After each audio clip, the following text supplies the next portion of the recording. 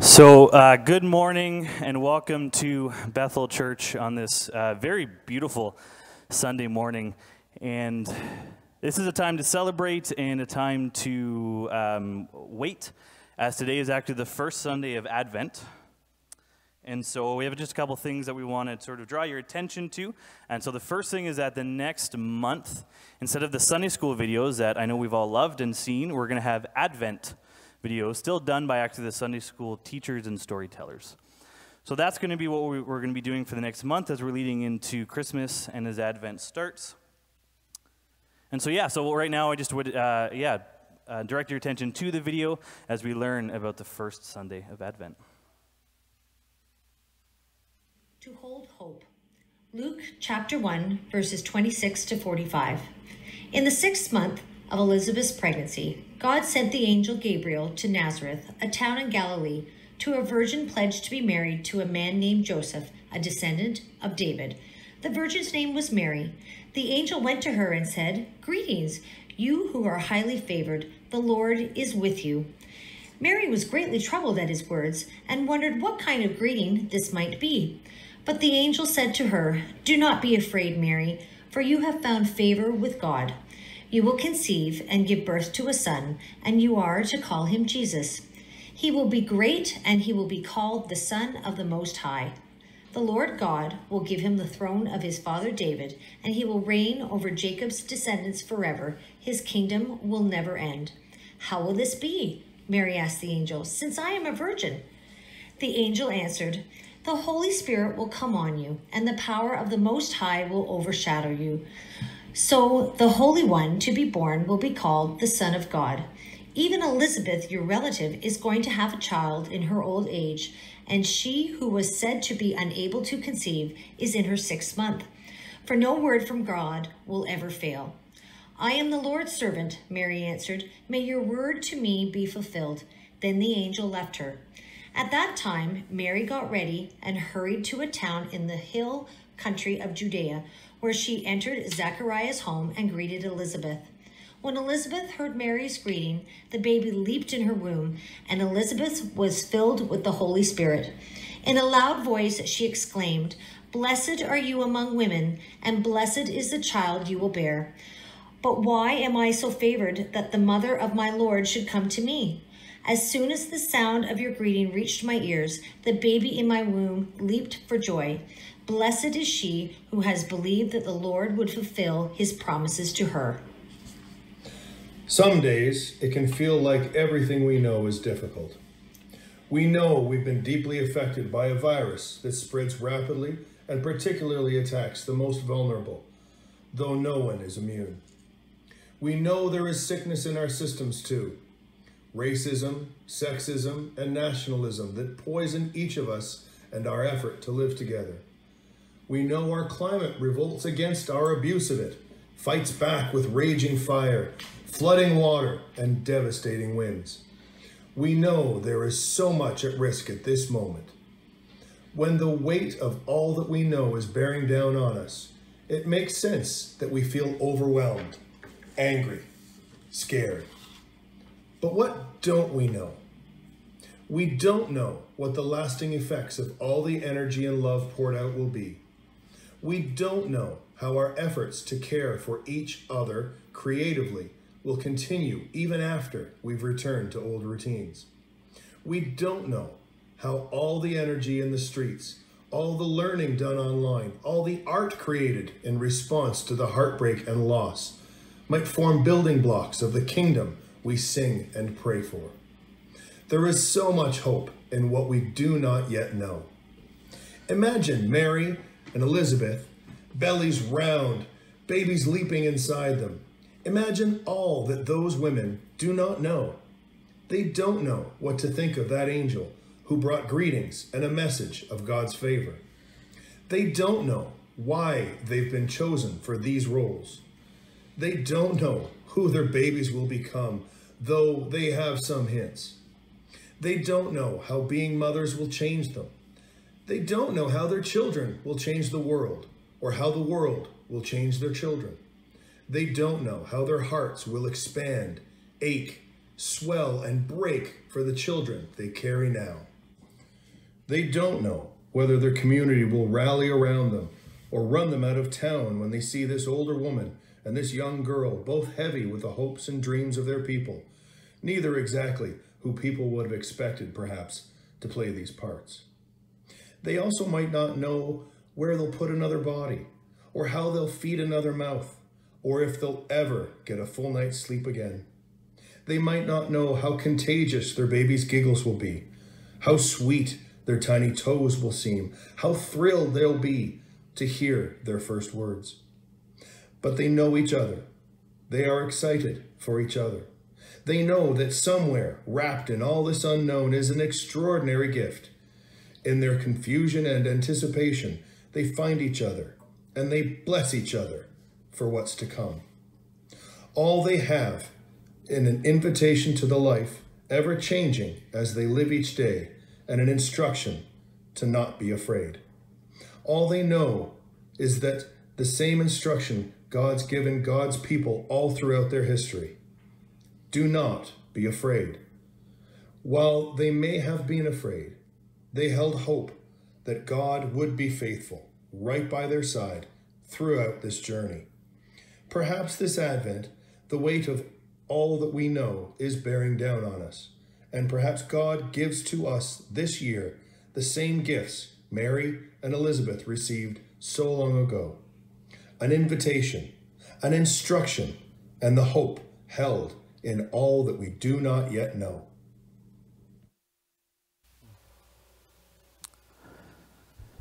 So at this time too, we look to light the first candle of Advent, and as we're waiting in the season of anticipation, we just want to hold hope.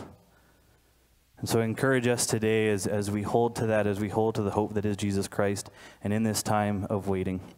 So I would just encourage you right now at home and here to stand if you're able, as we worship our God and as we sing about and cry out, say, "Come, thou long expected Jesus."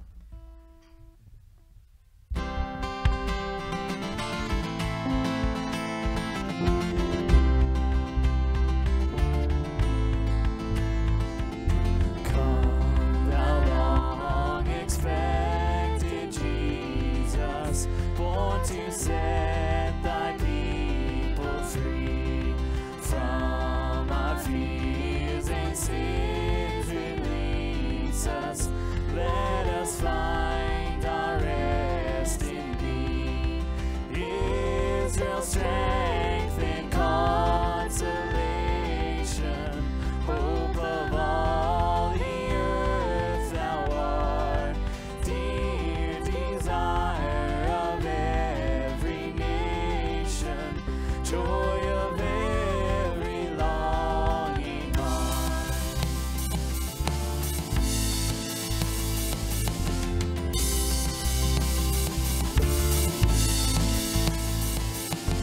Born thy people to deliver, born a child and yet a king, born to reign in us forever. Now thy gracious kingdom bring, by thine own eternal Spirit, rule in all our hearts alone, by thine all-sufficient merit, raise us to thy glorious throne.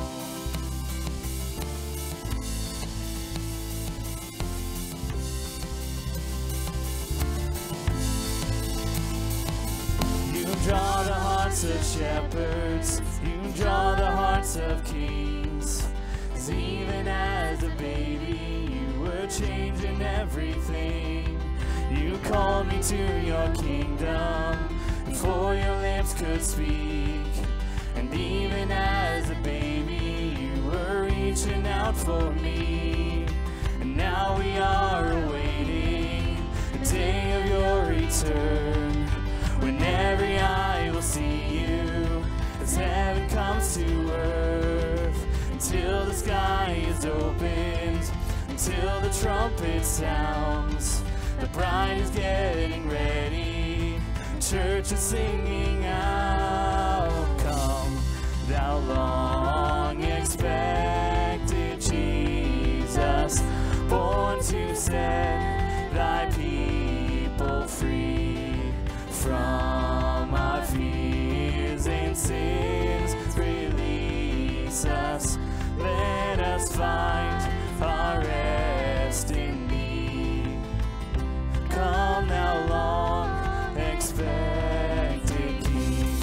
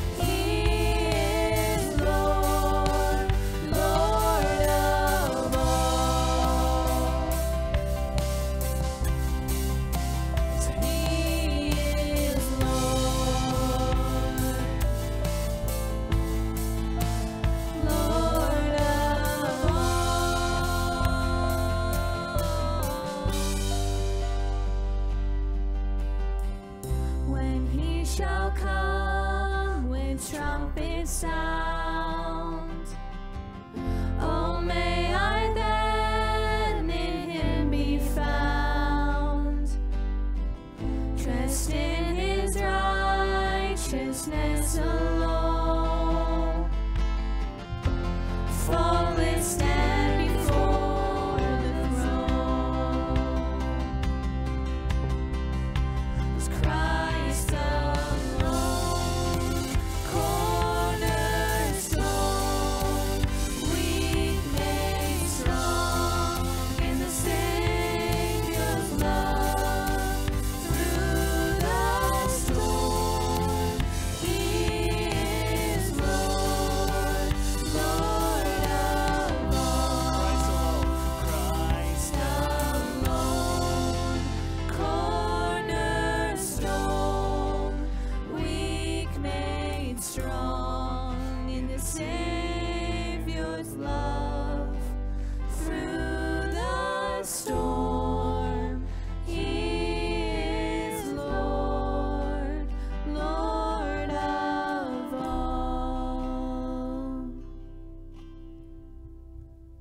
morning, Bethel Acton.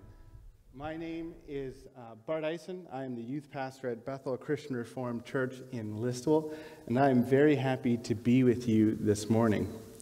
As we come into God's house, we are instructed and called to worship. Psalm 105, verses 1 to 4 says this: "Give praise to the Lord, proclaim his name. Make known among the nations what he has done. Sing to him, sing praises to him.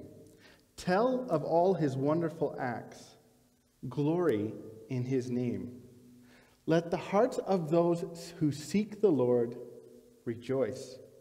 Look to the Lord and his strength, and seek his face always."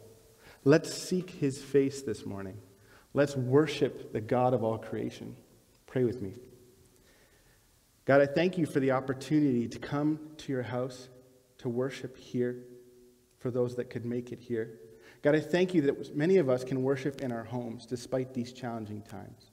God, I pray that wherever we are, we would engage you in this time, that we would be receptive to what you are going to speak through the word, that we would be receptive to a time of your refilling, of your encouragement through worship. God, but most importantly, we pray that we would glorify you with the words of our mouths, that we would worship you not only by singing, but in our hearts as well. We pray this in Jesus' name. Amen. As we come to God's house this morning, God greets us. May the grace of our Lord Jesus Christ, the love of God the Father, and the fellowship of the Holy Spirit be and abide with us all. Amen.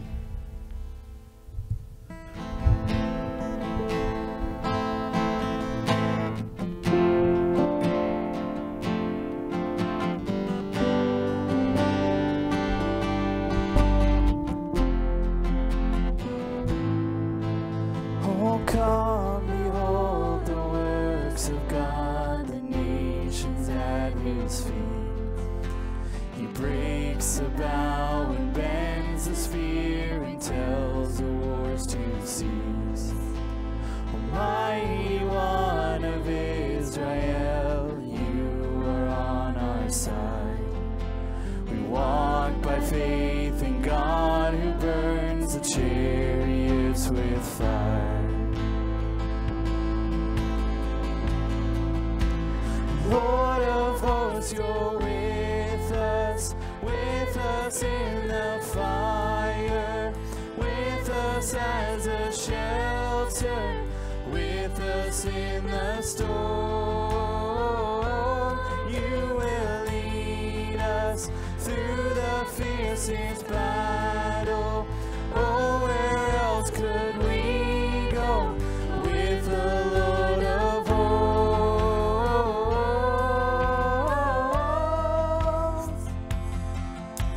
Oh, God of Jacob, fierce and great, you lift your voice to speak. The earth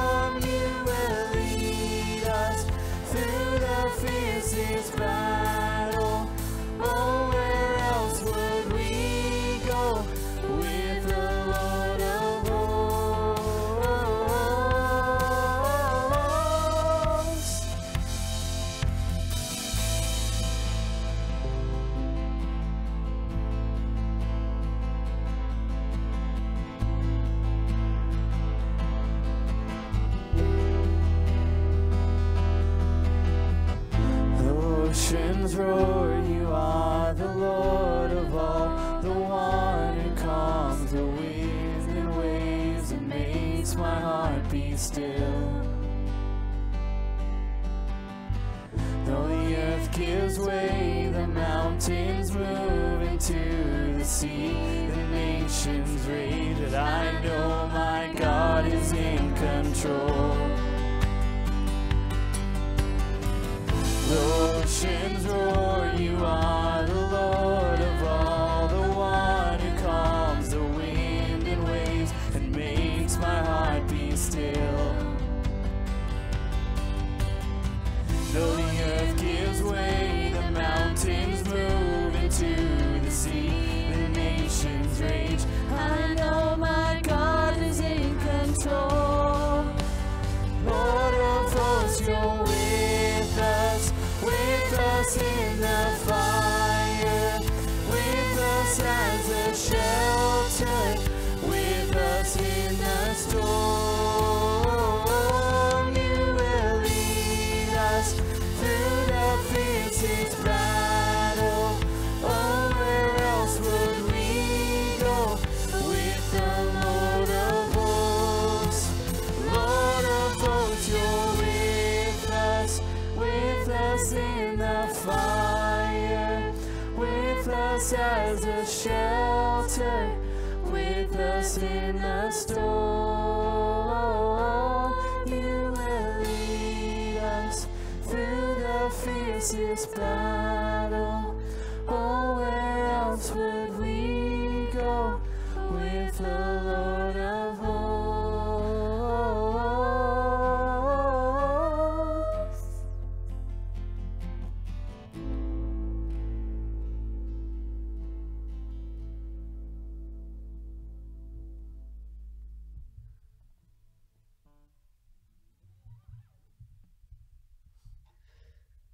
This morning, our Bible reading is Matthew You may be 25, seated. 14 to 30.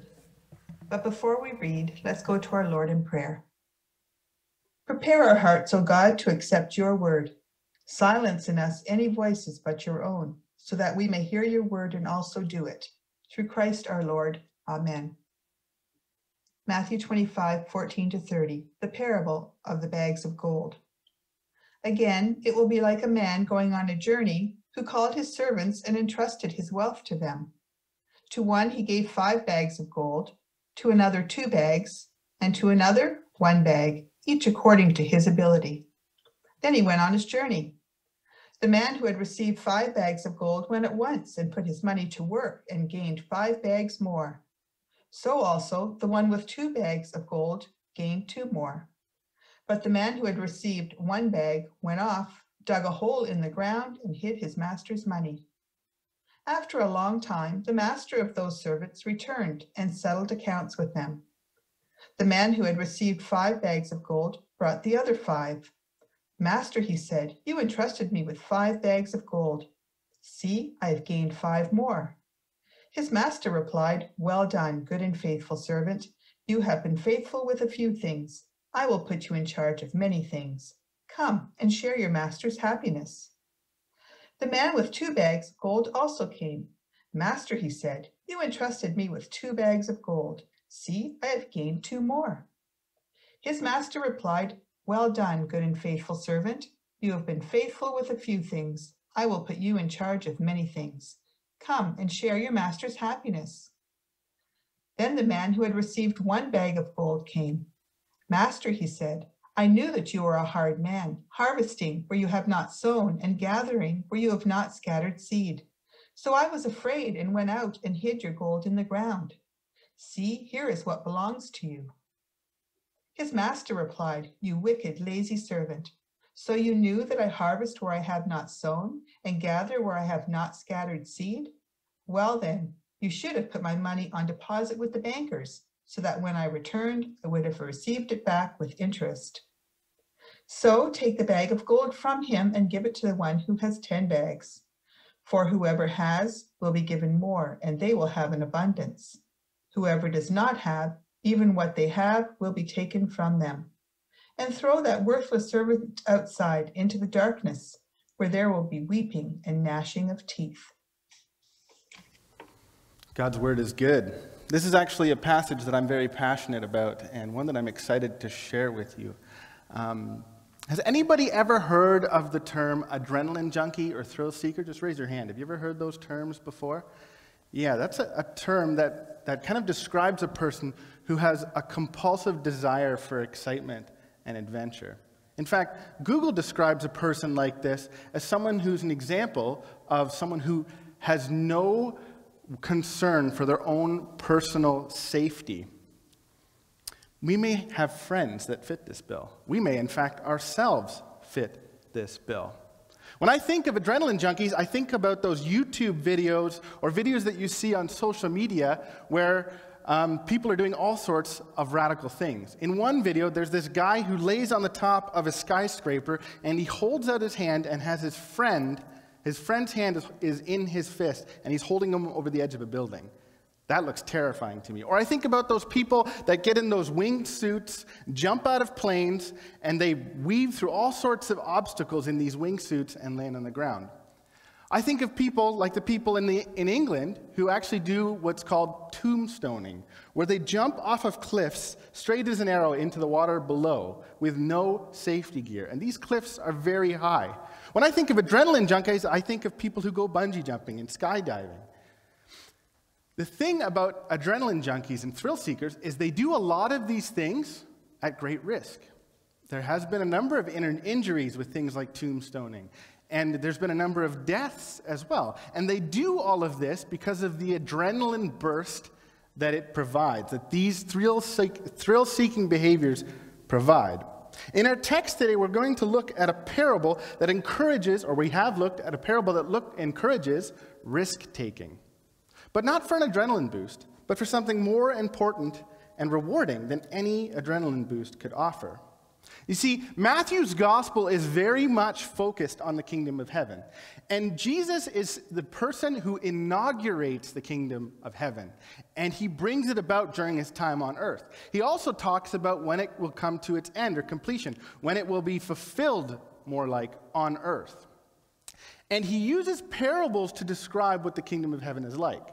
Up until this point, Jesus has used a number of parables to illustrate the fact that we have no idea when he will return. And we're not to try and predict it, because only the Father knows when Jesus will return. In another parable, we're instructed to wait for God's return and to be ready for his return. In this particular parable, we're instructed as to what we should be doing when we wait for Jesus' return. Many of us have heard this parable a variety of times. The scene opens with a master who's about to go away on a long journey. But before he goes, he takes his wealth and he entrusts it to his servants based on their ability. In Luke's account, the master encourages his servants to make a return on their investment. In Matthew's account, this is implied. Now, the amount that he gives to these servants is not pocket change. The Greek word talenta in this passage, translated in the NIV as bags of gold, refers to a talent. And a talent is equivalent to 20 years of full-time wages. Wow. So to the first servant, he's giving 100 years of wages. To the second, he's giving 40. And to the third, he gives 20. Usually, when we do a sermon, we start at the beginning of the text and we work our way through the verses, which would mean that we would focus on the good servants first. But today, I'd like to reverse that order. I'd like to take a look at the servant who only had one talent. This servant was clearly afraid of his master. He has the idea in his head that his master's a hard man.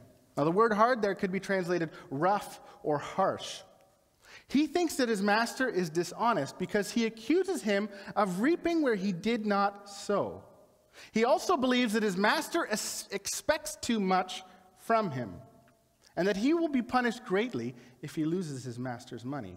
You see, this servant sees himself as a victim of a bad situation. But in truth, in some sense, this servant is acting wisely prudently, in fact. You see, the rabbis of this time would say the best thing to do with your gold is to bury it in the ground, because Jews were not permitted to loan out money with interest. Also, if he had put his money or tried to invest his money or put it with the bankers, there was a great chance that it would get stolen or robbed from him. What's interesting about this parable is that the master doesn't agree with the servant's approach, despite the conventional wisdom of the time. He calls this servant lazy, and he punishes the servant on account of his victim mentality and fear-based reaction. Now, we may be tempted to think about this passage, to think to ourselves, man, this master sounds cruel. He sounds harsh. He sounds kind of mean. But the truth is that all indicators of this passage suggest that the servant misjudged the master. We can see by the way the master treats the other servants that he is in fact very kind and generous. You see, this servant is guilty of three things: misjudging his master, like I said before, operating out of fear, and being lazy. You see, if he truly knew the master, he would know what a great opportunity he's been given. What trust is being demonstrated by the master. He would also know that the master would reward him for his efforts. And this servant shouldn't have feared the world and feared that his money would get stolen. He should have feared his master in a way that leads to relationship. But instead, he played it safe. And as a result, the master shows the servant the very wrath he was afraid of. He takes the talent from him, sends the servant away to a place of darkness and despair, and severs the relationship with the servant. I have a confession. Though I am a youth pastor, I hate roller coasters. They freak me out. And that's unfortunate because youth pastors often go to theme parks. I would rather sit in the Starbucks by the gate the whole time than go on many of the rides. I even tried the teacup ride and I was like sick after. For me, roller coasters are no fun, but largely because of what I think when I'm on roller coasters. I remember the first and only time I'll ever go on the Behemoth. I get in this ride, and the whole way up I'm thinking to myself, okay, there's this tiny little lap harness. I don't know if it's supposed to keep me in there. Like, I'm a big dude, and we're going really fast at really crazy heights. That doesn't look safe. Now, if you've been on the Behemoth, you know there's parts of that track where you actually don't see the track in front of you, depending where you are on the ride. And then during those moments, I'm like, I don't know if we're flying in midair right now. We could be plummeting to our death. I have no idea. I'm thinking to myself, how strong are these wheels? Are they really going to support me? My friends on the ride, they're sitting there playing cards so they can catch it on the camera. And I'm over here freaking out, clutching this thing like I'm going to die. And they're like, dude, relax, relax. I'm like, no, nobody should relax on this kind of ride. We're screaming at a very fast rate down a track at a very high height. Nobody should be relaxed. This is terrifying. There is too much risk here. And I kept thinking to myself, why do I do this? Like, why did I get on this thing? Why would I take this risk? And the truth is, we as Christians have a tendency as well, when it comes to our faith, to play it safe, to do the wise and prudent thing. However, God did not give us the gospel message and the secrets of the kingdom to to bury them in the ground. Too often, we, just like the Pharisees, focus too much on minor details. We're concerned about how we appear to one another, how we appear to God, instead of being focused on mission and sharing the gospel message. Now, hear me on this. I am not saying it's wrong to pursue holiness. I am not saying it's wrong to appear holy and to live holy. What I am saying is sometimes we get so preoccupied with those things that we forget that we were asked to share the gospel message. That we were asked to share the gospel message so that other people could come to know God and glorify Him. We too often focus on good things over and above better things. There's a variety of reasons for this reaction. Maybe just like the servant, we have false ideas about the master or God, and we have poor theology. Maybe we think we need to earn God's favor by obeying all the rules, or we believe that God is being cruel by forcing us to share this message we've received. Maybe we don't trust God's power enough or don't believe enough that He could empower us and enable us to bring the elect to Himself. Sometimes, unfortunately, we in the Reform camp have twisted and abused our doctrine to cause us not to be missional. We've thought to ourselves, God brings those who are destined for salvation to himself, and he doesn't need us to do this. And though it's true he doesn't need us, he, for some reason, uses us and chooses to use us to bring the elect to himself. We use it as an excuse. We say God can do it without us, instead of doubling the seed planted in us. We tend to bury our faith in the ground. Maybe it's not just bad theology that causes us to keep the gospel message to ourselves. Maybe we fear the world too much. We're scared that if we take risks and share the gospel, we'll face persecution. We might fear that we'll lose friendships or be labeled a bigot. Maybe we're scared of other Christians. Maybe we think if we share our faith, the people around us will call us Bible thumpers or holy rollers or judge us slightly. Maybe we're worried that living missionally will put us at odds with the people around us and we may get hurt. Or perhaps we simply don't care enough about being missional. The idea doesn't appeal to us because we've not fallen in love with God and the gospel message to the point where we're motivated to share it with the people around us. Maybe we've become too apathetic and don't care enough to be distracted from our lives and the worldly pleasures that we can pursue.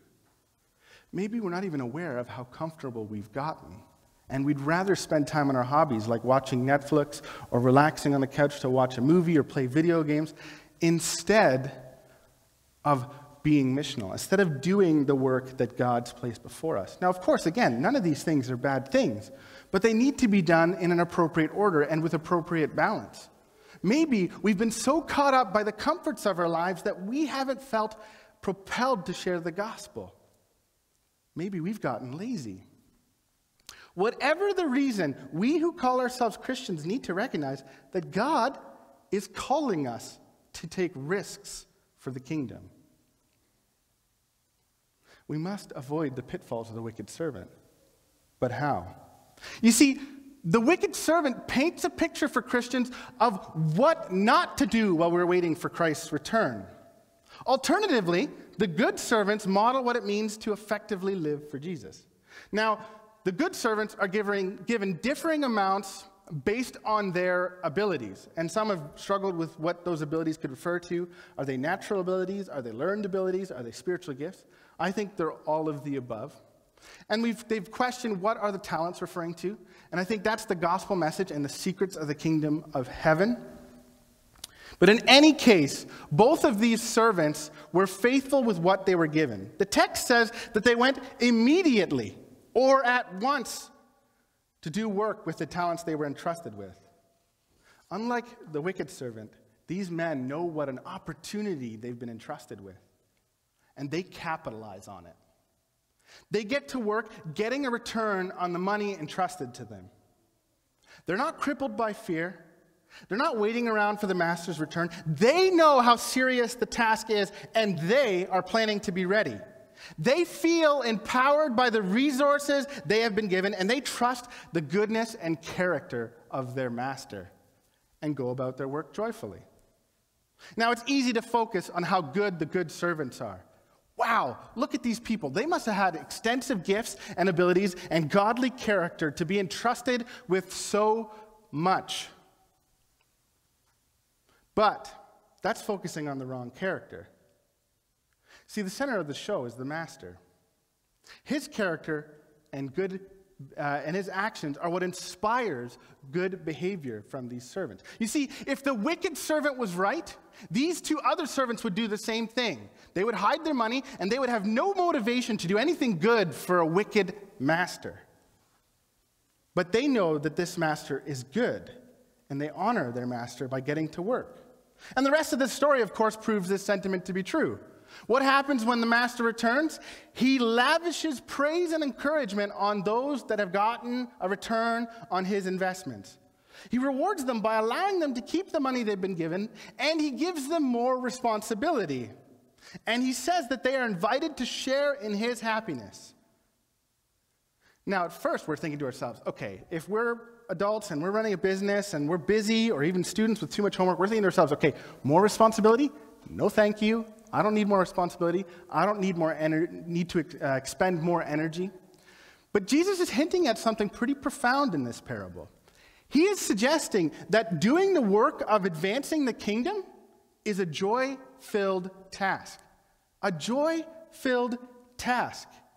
It's not meant to be tedious. It's fulfilling and good. You see, these servants have become partners with God in building the kingdom of heaven. They get to share in the joy of seeing that kingdom come to fruition, come to greater strength on this earth. They get to see the work that God's doing and to recognize that they've been a part of it. And if this parable connects to any of the other parables on the concept of the kingdom, they're also getting to feast with him and to share in his master's happiness and wealth. You see, they get to see the riches of what it is to be a part of the kingdom of heaven. The master gave these servants the power they needed to do the work for the kingdom. He gave them purpose. And purpose is something that's hard to come by on this earth. He gave them goals that would result in more worth celebrating. Not only did he empower them and gave them purpose, he rewards them as if they were princes. Being the child of immigrants, we used to have guests come over from Europe every summer. And there were certain things that we had to do if it was your first time in Canada. The first thing, and I don't understand it, was we got to hit a KFC. I don't know if it's just not in Europe or something or what the deal was, but my parents were like, you got to try this. I don't get it, but we had to do that. That was the first thing. The second thing we would do is we'd go to Niagara Falls. That makes sense. It's beautiful. And the third thing we'd do is go to the CN Tower. Now, ordinarily, they would do these things while I was at school, and I wasn't invited on these trips. But I remember one time, I was invited. And I remember rushing up to the top of the CN Tower and going to that glass floor. You guys know the floor I'm talking about, where you can see through and see the ground? I run up to that thing, and I'm right at the edge, and I look down, I'm like, yeah, no, not stepping on that glass. Glass is not that strong. I would fall right through. Not going to do it. My dad, he sees me run up to the edge of this glass, and he's like, hey, that glass is super thick, really thick. You could jump on it, and you'd be fine. So I'm like, oh, okay. So I touch the glass hesitantly, start walking on it, jumping on it by the end of it. I'm just testing it to see if I could actually fall through by the end of my experience on that glass. You see, it's amazing what a bit of trust and a bit of understanding does in a situation like that. The true reality behind this story is that I trusted my dad. I knew that I could act on the intel that he provided. I knew that I could step on that glass. So it is with Jesus in this parable. We as Christians are being asked if we trust Jesus enough to share the gospel message we've been given. Do we truly trust that we are empowered to see a return on Jesus' investment of the Holy Spirit in us? Do we trust that God is good and we will see a reward for our efforts? You see, God has given us all the talents of the gospel message. Through the Holy Spirit, He's enabled all of us to use our gifts and abilities to partner in seeing the kingdom expand. Why? Because God is good, and He wants us to find purpose and meaning in the building of the kingdom of heaven. Could He do it without us? Sure. But instead, He chooses to use us because He knows it provides us with joy and purpose. And thankfully, we have an example that we can follow in doing the work of the kingdom. The ultimate example, Jesus Christ. Hebrews 12, verses 1 to 2 sums it up well. Therefore, since we are surrounded by such a great cloud of witnesses, let us throw off everything that hinders and the sin that so easily entangles. And let us run with perseverance the race marked out for us, fixing our eyes on Jesus, the pioneer and perfecter of our faith. For the joy set before Him, He endured the cross, scorning its shame, and He sat down at the right hand of the throne of God. You see, Jesus, for the joy set before him, endured the cross. Part of the message of Christmas is the fact that Jesus came down to be like one of us. He came down so that he could see us be equipped to share in the work of the gospel, so that he could provide us with an example of how to share in the kingdom work, so that he could see many embrace redemption. Jesus found joy in seeing the kingdom of heaven expand. And that is what in part motivated him to redeem us. We can follow his example, his ultimate example, and experience the joy of building the kingdom of heaven. Why? Because Jesus is at work pioneering and perfecting our faith. Because of that, we can run the race. The truth is that being on mission for the sake of the gospel is very rewarding. The idea that this work is a joy seems counterintuitive, but when we share the good news of Jesus Christ with the people around us, we see a return on the efforts God has enabled us to put forth. It gives our lives meaning, and we share in the Master's joy. Instead of saying a friendly hello to the neighbor we barely know and then moving on with our day, maybe we need to linger a little longer and have a conversation, build trust, build a relationship, and share the joy we have in Jesus with that person. Instead of hanging out with our friend group and not bringing up our faith at all, maybe we need to offer to pray for them, especially when they're experiencing crisis.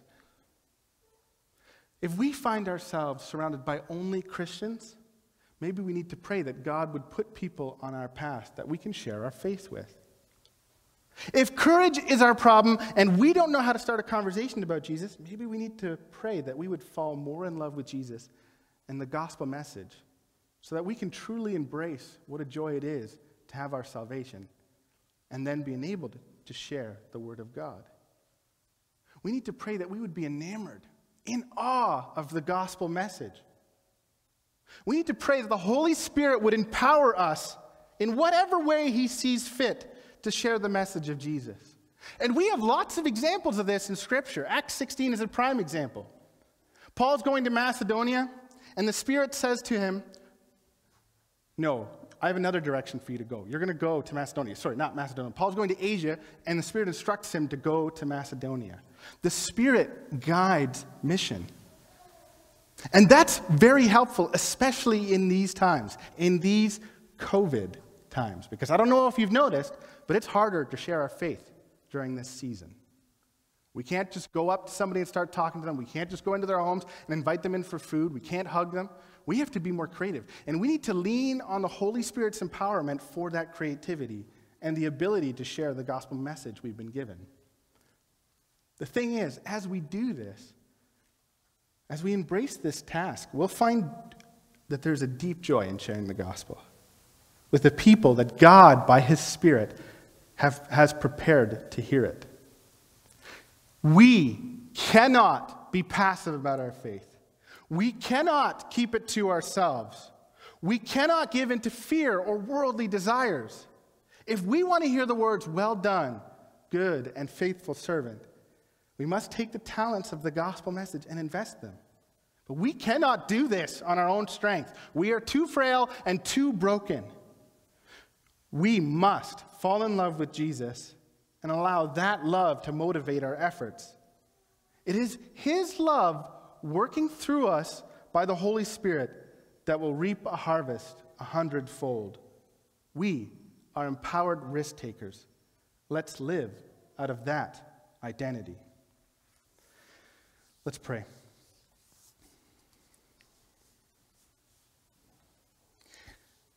God, we've been given a challenging word this morning. A word that's not easy to hear. A word that may stir fear in our hearts because we know how hard it is to share the gospel message, to get a harvest on the talents that you've given us. God, we pray by your Spirit that we would remember the fact that you came down to earth and gave us an example. That's what Christmas is about. You provide an example. You came down and got into the messiness of our humanness to show us how to be a part of the kingdom of heaven. how to be a part of seeing that kingdom expand. God, where we are scared and living in fear, bolster us with the courage of your Spirit. God, where we are lacking creativity in how to share the joy we have in Jesus, instruct us by your Spirit. God, if we're struggling with apathy and the distractions of this world, light a fire in us by your Spirit. Enable us, Jesus, by your power, to share the gospel message. Not only out of obedience and gratitude to you, but because we want to see our neighbors know you. And we want to be a part of seeing them embrace the joy of Christ. God, I pray that your gospel power would spread through Acton and beyond, through this church and through the churches around it. May your Spirit work powerfully and mightily through this church. In Jesus' name, amen.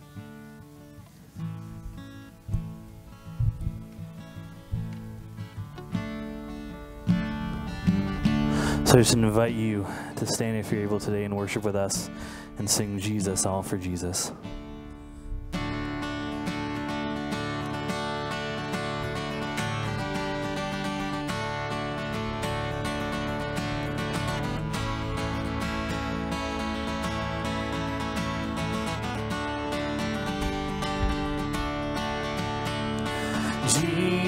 Jesus, all for Jesus, all I am and have, and ever hope to be. Jesus,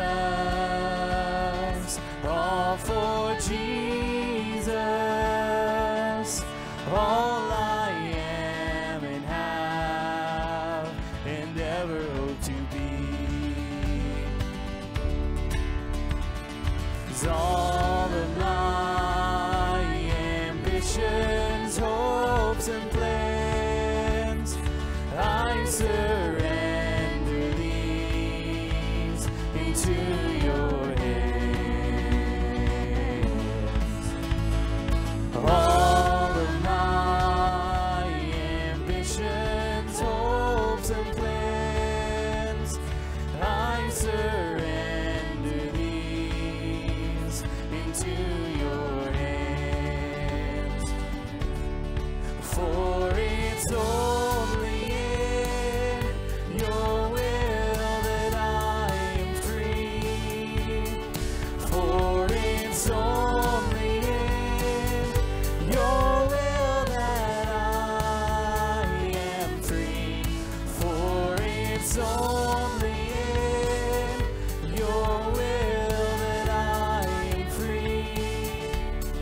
For it's only in your will that I am free. Jesus, all for Jesus, all I am and have, and ever hope to be.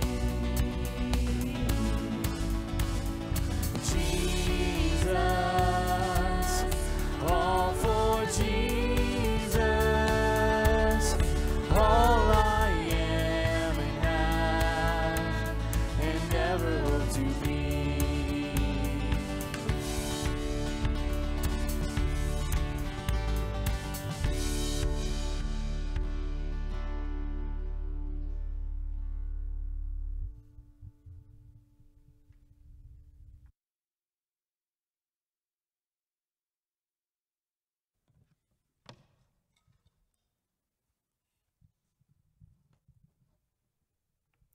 Good morning.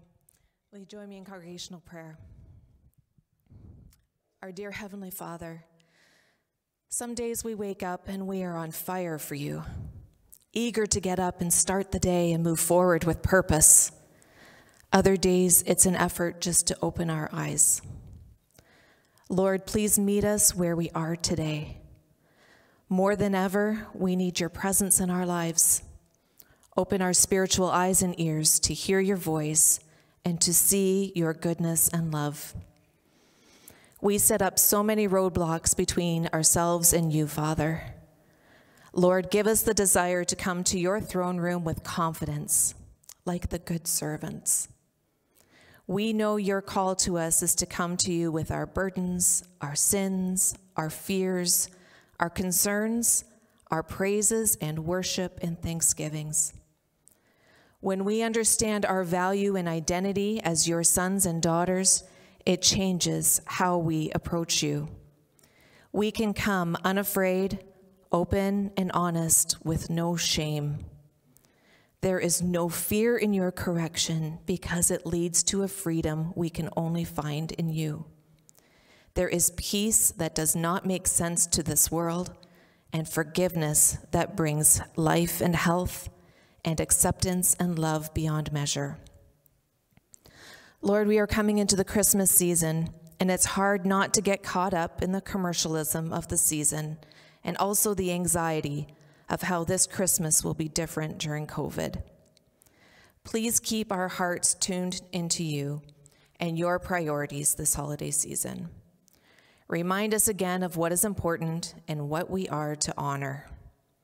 Give us inspiration and creativity to celebrate with family and friends, even though it may not include meeting together. And give comfort to those who may be lonelier this year. May they look to you first as their comforter and loving presence this Christmas, but also nudge our hearts to reach out a little more to our loved ones in our community this Christmas. We pray for those in our church family who are struggling physically, emotionally, and spiritually. Lord, you know them by name. And we pray for more of you, Jesus. You are the light of the world. Darkness cannot exist in the light. Jesus, we pray for your light in our lives.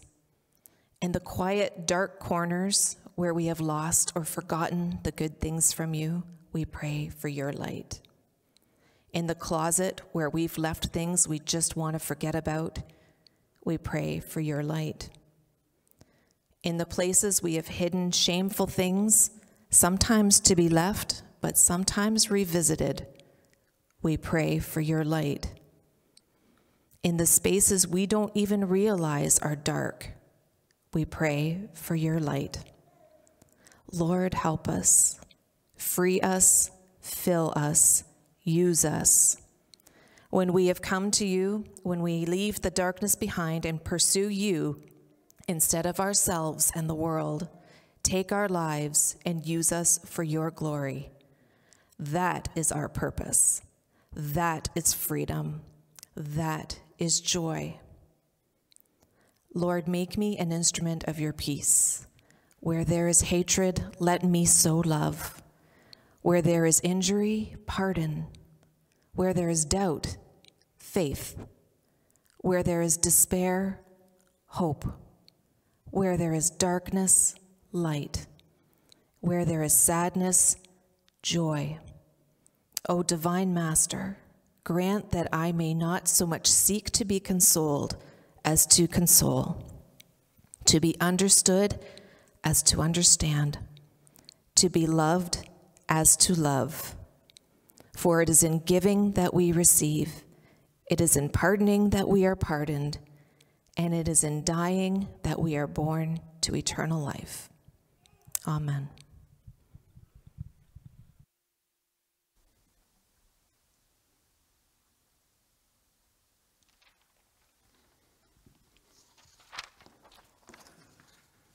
That was a beautiful, stirring prayer, Caroline. No, I'm actually going to ask you to stand at this moment, actually. Know that as we go from this place and we are placed with this call to go and share the talents that we've been given, that God goes with us and that we can run to him for strength and encouragement, just as Caroline said. Receive his parting blessing. May the God of all hope fill you with joy and peace in believing, so that you may abound in hope by the power of the Holy Spirit. Amen.